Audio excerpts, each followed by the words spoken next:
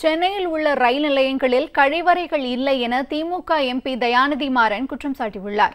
மக்களவையில் பேசிய அவர் பிரதமரின் தூய்மை இந்தியா திட்டம் என்னவாயிற்று என்று கேள்வி எழுப்பினார்.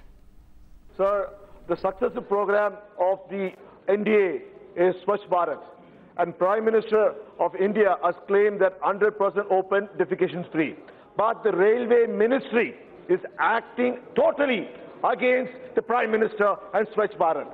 There are more than 120 railway stations around Chennai city, suburban stations. I have written to the Railway Minister. There is not a single toilet facility. As you know, there are no toilet facilities in the suburban trains.